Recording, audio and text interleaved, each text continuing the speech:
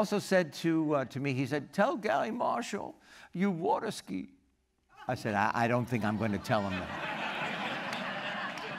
Is that how it happened? That's how I swear to, well, it took me years to finally say, okay, Gary, my father wants you to know I water ski. And then all of a sudden, there I was on water skis. And if, honestly, and if you watch that episode, you know, I land on the beach. Right. And I step out of my skis onto the beach, smiling. Right.